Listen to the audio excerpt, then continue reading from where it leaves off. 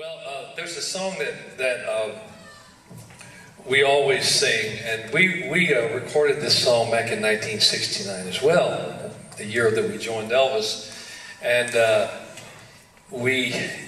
it's an a cappella song that we sang for Elvis one night when we were in the pit house, and he loved this song so much that it became a regular song on every Elvis Presley show. And